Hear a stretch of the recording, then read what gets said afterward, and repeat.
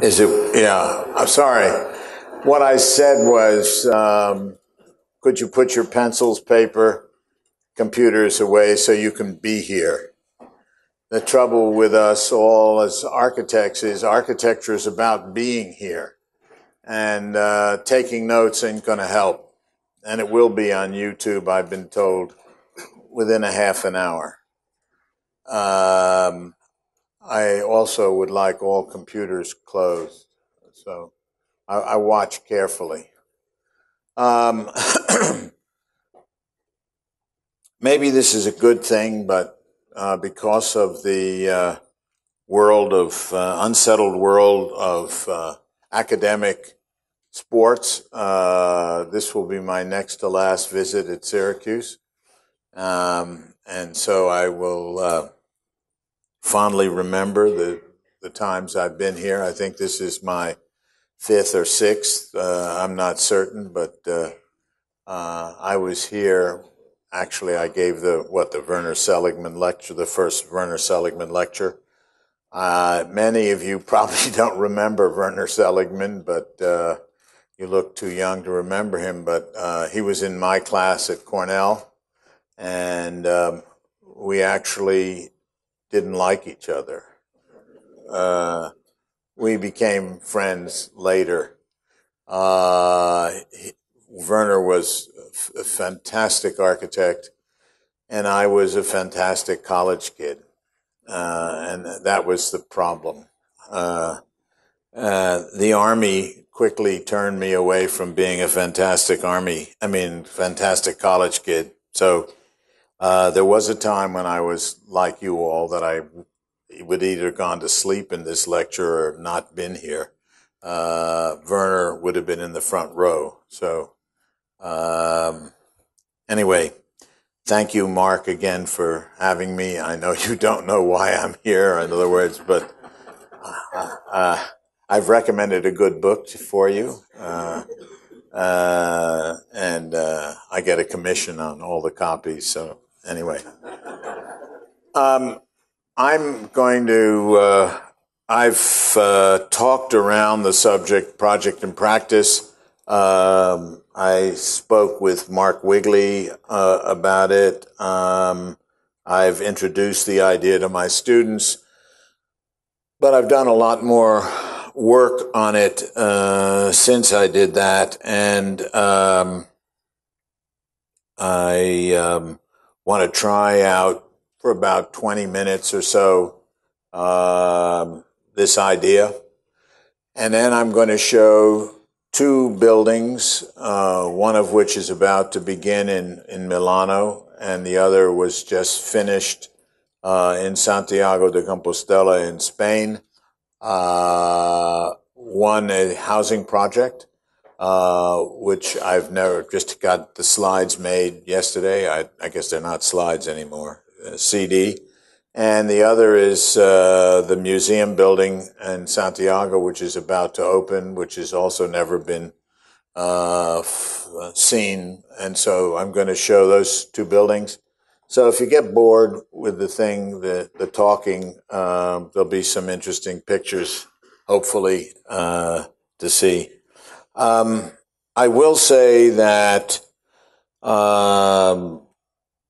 I'm not certain what I do. I like to think that I have a project, but I'm not sure that I practice my project.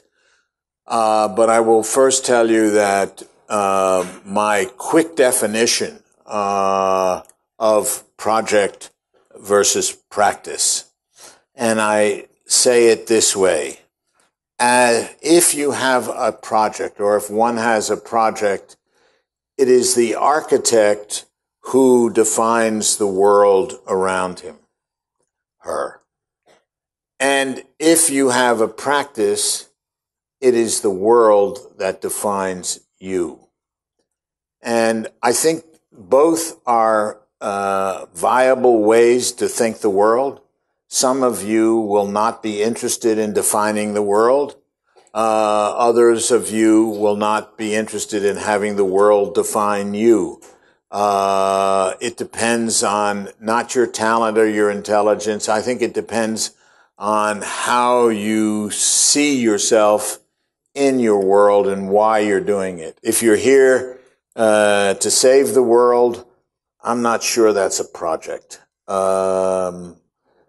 If you are interested in sustainability, I ain't sure that's a project. In fact, I know that sustainability is not a project. A project involves the discipline of architecture in some way. That is, the discipline being able to define the world as we see it, and being able to be a critical resonance on that definition. That is, any project is always a critique of the status quo and of the discipline. That is, so therefore, a project is always in some way political, ideological, intellectual, etc. I will give you a few examples of what I think a project is and what I think a practice is. For example, I think that the architect Borromini had a project, the architect Bernini had a practice. Now, Bernini, who had a practice, was in fact the most powerful architect in the world in his moment in time. And Borromini had just a few buildings to do. In fact, Borromini, who had a project, was so upset by Bernini that he ended up killing himself. So obviously a project may not necessarily be a good thing to have. It certainly does not give you power in the sense that Bernini had power, or let's say someone like Philip Johnson had power. The second most powerful architect known in history, Philip Johnson, had a practice. He never had a project. To get closer to home, though, maybe this would be closer to home, I would argue that two architects of the generation just before me, Aldo Rossi, had a project. James Stirling had a practice. Robert Venturi has a project. Skidmore, Owings and Merrill, IMP, KPF have practices. So there's a choice to be made between project and practice. I don't give them a weight, but I will say, honestly, that our histories of architecture, the ones that we all study, the people that we go and see, for the most part, the people that we know had a project, and history records those architects that have a project. And I believe, in fact, that most of the architects that have a project were interested in recording, if it was not to record how they defined society at that time, certainly to record in history how they defined society at the time. So I think that we could look at, for example, Le Corbusier, and there were a lot of French architects, Mallet-Stevens, André Lussard, and others who were doing little white houses at the same time as Le Corbusier. So it's not the question of the little white houses, it's the question of the attitude toward those houses that was manifest in Le Corbusier's writings and in his thinking, which one cannot say about Lussard and Mallet-Stevens. I want to go further and say that there have been what I consider to be 6 projects in the history of Western architecture. And I do this, this typology, let's say, so that you can understand the difference between what it means to be a practitioner and what it means to define the world through the discipline of your work. I think the first project in architecture was Vitruvius's 10 books. That is the kind of touchstone from which all other treatises that followed 15 centuries later were written. And in fact, Vitruvius was the first one to, in a way, be consciously involved in defining what the discipline was. He was codifying certain things, in particular the orders, rigid adherence to proportion, and the three main orders, the Doric, Ionic, and Corinthian. While Vitruvius, who operated in the first century, was Roman, his ideas of architecture were Greek. And so that the really first project was bringing into the Roman world of the first century a Greek idea of architecture. And I believe that that notion that dialogue between Greek architecture and Roman architecture exists today, that still exists, that in a sense, Mies Van Der Rohe was a Greek, Le Corbusier was a Roman. That is, one dealt with the frontal relationship of the subject to the object, that is, the human subject in front of the object. The other dealt with the human subject at a 45-degree angle. That is, the corner was more important to the Greeks than it was to the Romans, more important to Mies than it was to Le Corbusier. Also,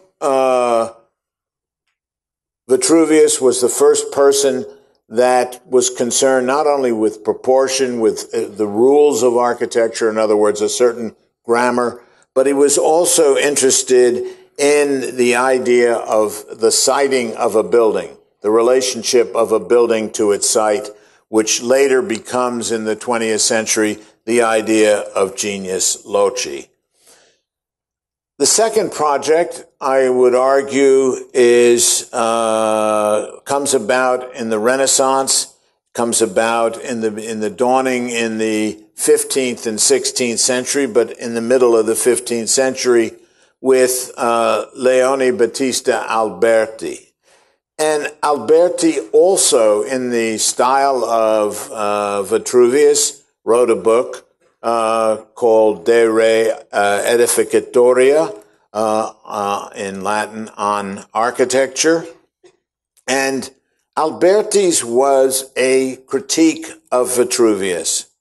And what he critiqued were two things. One, that we cannot adhere to rules of proportion as rigidly as Vitruvius would have liked.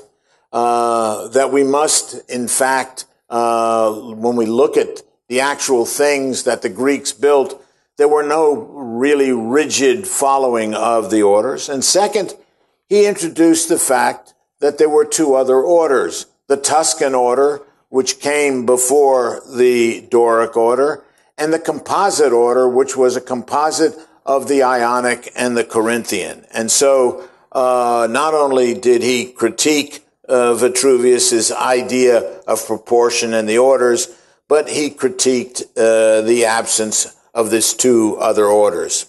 The second thing that he did was to say that when Vitruvius said commodity, firmness, and delight, firmitas, he didn't mean that buildings should stand up. He meant that they should look like they stand up. And so Alberti introduced the idea of representation, that a building was not only the thing itself, but it was also the sign of the thing, not necessarily a sign that related outward to some idea, some meaningful notion, but inward. And the whole notion, he said, that a column must have a certain proportion, not because of its beauty necessarily, but because of its use, that it has to look like it stands up for the dimension that is necessary. Alberti also started several other ideas which we are still thinking about today, when he said a small city is like a large house, and a large house is like a small city, which meant that the small parts of things related in some way to a larger constellation of things. The idea of consinitas, of a part-to-whole relationship. And the next thing was, in addition to the idea of a sign, was a notion of antiquarianism. In other words, the first time one could borrow from history to bring things from the first century to the present. And of course, we see that borrowing from history in architects that followed after Alberti 100 years later in Palladio and others in the villas of the 16th century. So I would argue that Alberti, taking a critique of Vitruvius, produced a new idea of what the discipline of architecture was that influenced a group of architects that were to follow in the 16th century. The thing that's important in Alberti, and it's still with us today, is the idea of representation, history, and the sign. That is the relationship of the sign and the signified. The minute you have these things, you have what is called a metaphysical project. I mean, things that are beyond the physical presence of architecture. And architecture is often thought by contemporary philosophers as the locus of the metaphysics of presence. And one of the ideas that Alberti placed was this metaphysical project. And he took the metaphysical project from something that can be called a transcendental metaphysic, that is, from something mediated by a godlike figure, to an immanent, immanent, that is, an internal metaphysic. And of course, while this was a revolutionary idea in the 15th century, and again in the 16th century, today that metaphysic is the source of much questioning about people who are interested in the project of architecture. The third project of architecture, I would argue, comes about in the 17th century. That is, I'm leaving out Borromini, Bernini, Rinaldi, Palladio, many of my favorite architects who I do not believe had a critical project. They had projects, and probably I'm distinguishing when I say there are 6 projects. I should have said 6 meta projects, because Palladio had a project, Brunelleschi had a project, Borromini had a project, but these were merely subsets of these 6 meta projects. The third meta project is Claude Perrault, the French architect who worked on the Louvre, and he produced in 1673 a book called The Ordonnance, or The Ordering of Architecture, a new idea of what order should be. And what he said was that there are no Greek ideals, by the way. that there's got to be some alternative to that deals with the present.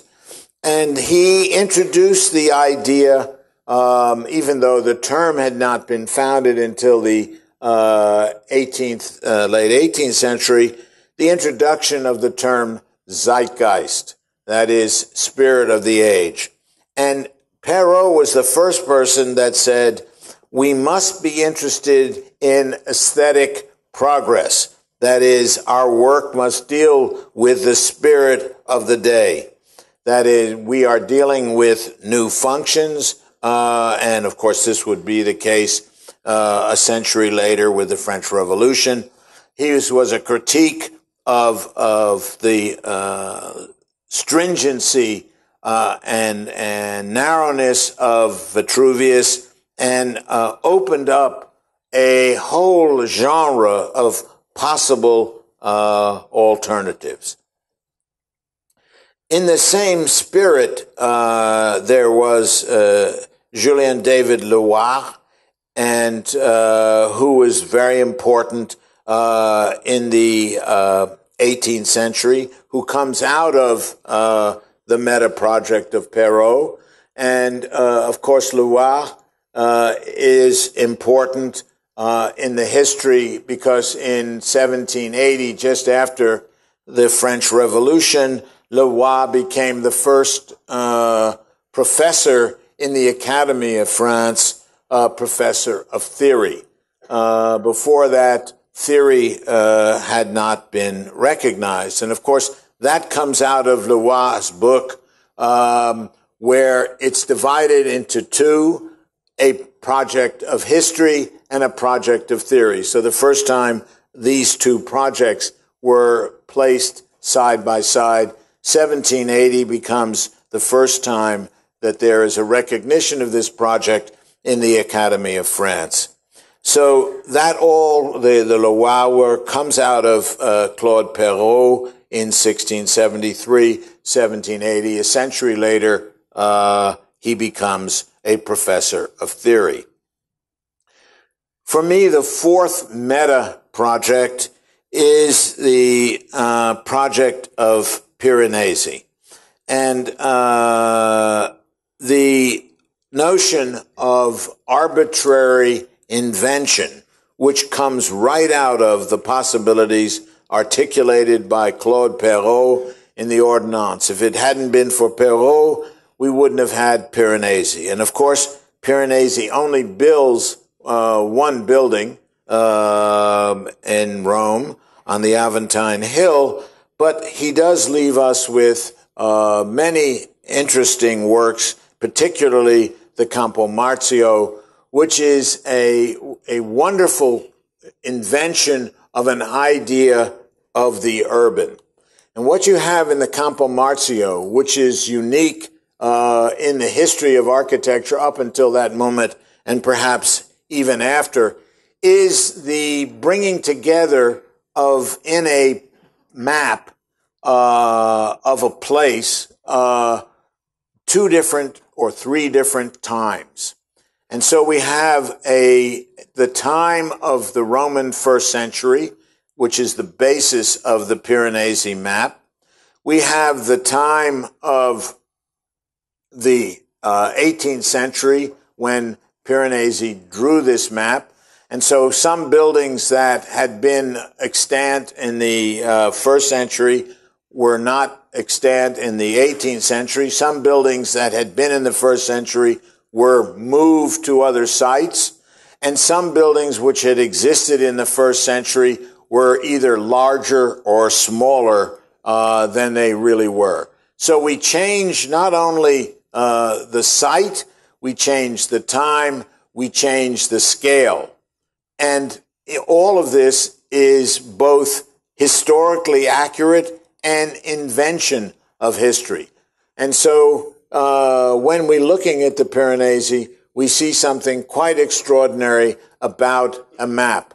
Very different than, let's say, the Noli map of Rome, which is the sort of icon of postmodernism, and in many respects, the icon of the School of Architecture down the road in Ithaca. Piranesi set forth the possibility of thinking site in a different way that is not site-specific, thinking about scale in a different way, thinking about time in a different way. So site, scale, and time became very important.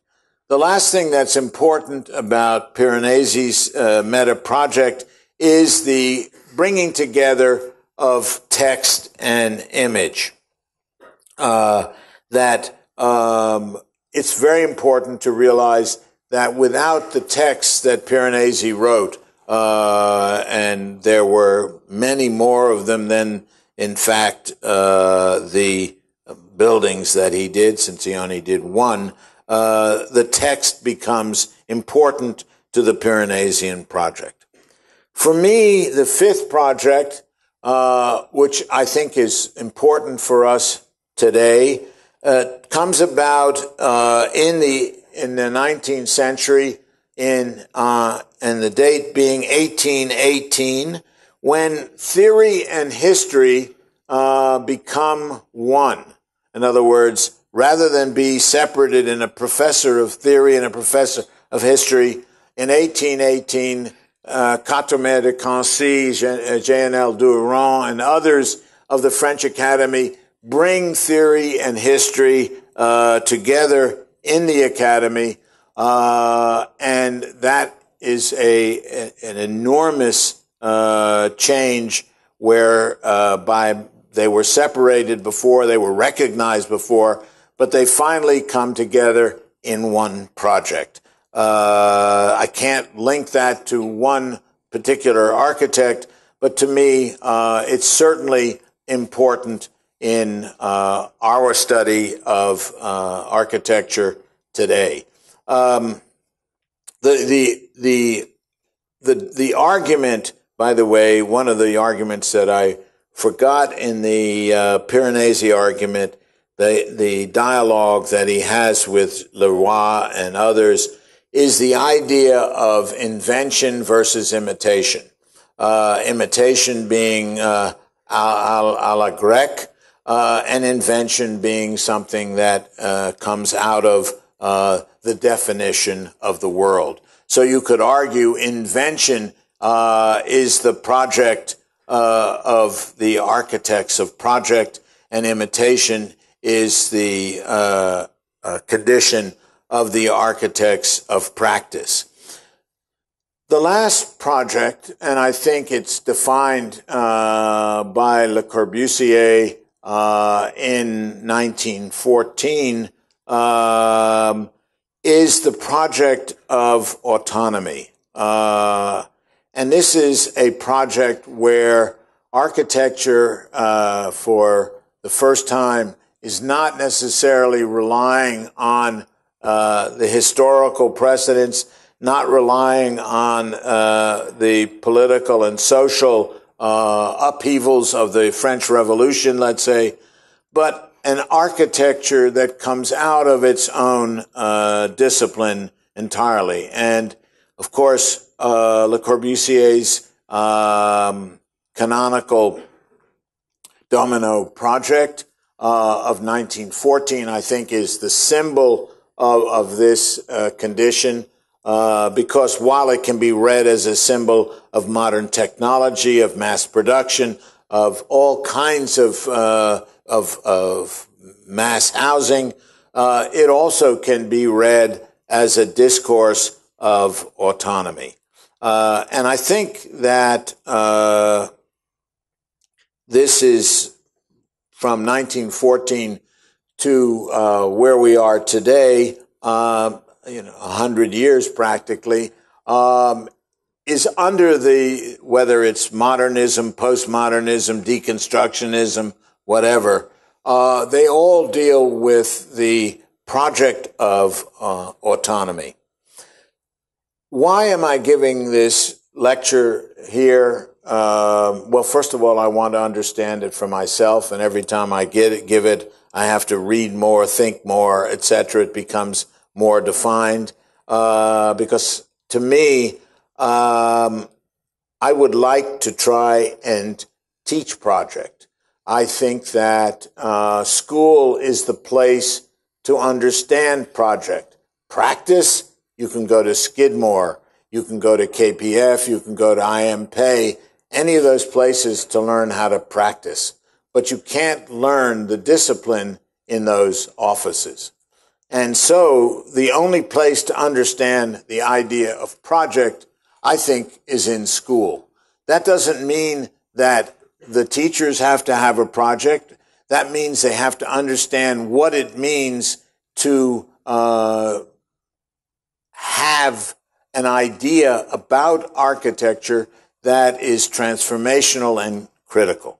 And so I give this lecture here because I think even though many of you, 75, 80, 90% of you, will become practitioners, there may be some in this audience who will find the need to make a project.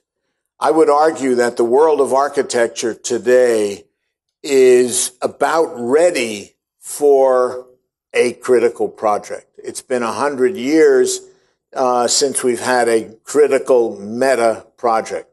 So it's a very interesting moment in time. Surely Venturi has a project, Koolhaas has a project, Zaha Hadid has a project, Alvaro Siza has a project. There are lots of architects maybe in the world that have a project. But none of them, I think, have a meta project. I think Rem's project aspires to being a meta project, and maybe it's too early to think that idea. But there is no way to be able to understand the idea of project and how architecture moves forward without, I think, the concept of project. So that's why I put it on the table today. Okay. Now, I'm going to show you two works of ours that I have never shown before because I hadn't seen them in pictures before. One, a housing project in Milan, and two, a new museum that's part of the complex of 6 buildings in Santiago de Compostela that has just been finished. The housing project in Milan is just about to begin. Now, why I show both is because I believe that a housing project can rarely be anything more than practice. It's not possible to reinvent the wheel. My clients wanted upper middle class accommodation for upper middle class Italian bourgeoisie, and they didn't want a radical project.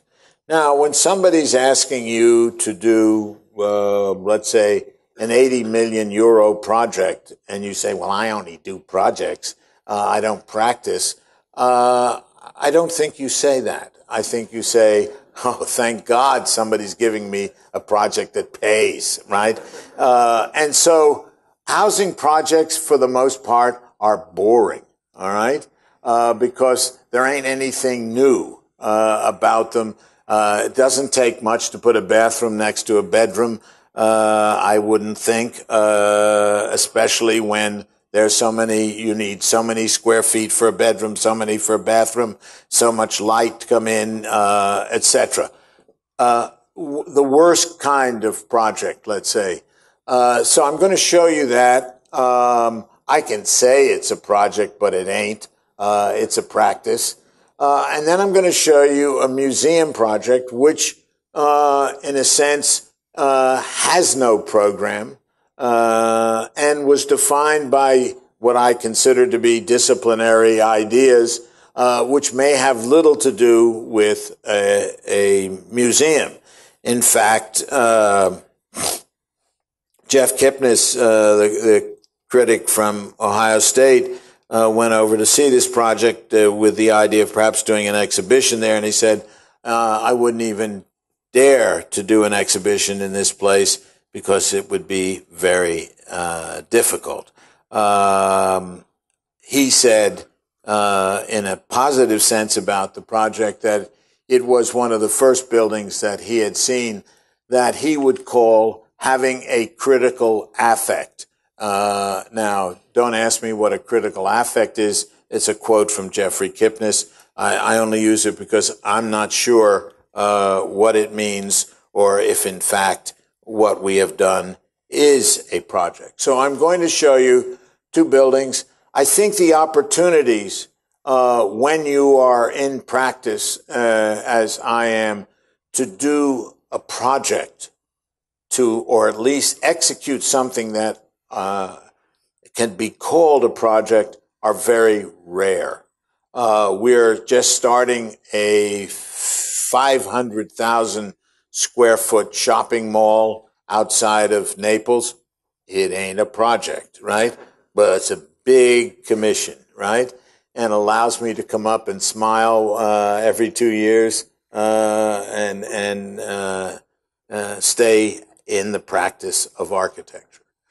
Manfredo Tafuri, and I close before I show this, said to me, you know, Peter, I would not have been interested in your architectural project if you hadn't practiced architecture. And it was a very telling remark for me, because at one point in my life, I didn't think it was necessary to practice architecture. So I don't think that you can arrive at a project whole.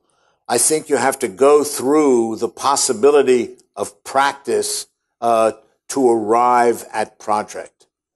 But also you have to go through the school to understand what that difference might be, so that when you're confronted with the possibility of project, you would seize that notion. So with that in mind, and I think it was really important for me that the critical theoretical historian Manfredo Tafuri recognized my work, very important for me. But it was also important that he taught me that lesson, that without practicing, he would never have been interested in my project. With that, we're going to dim the lights, and we're going to look at some pictures. And as I said, these are the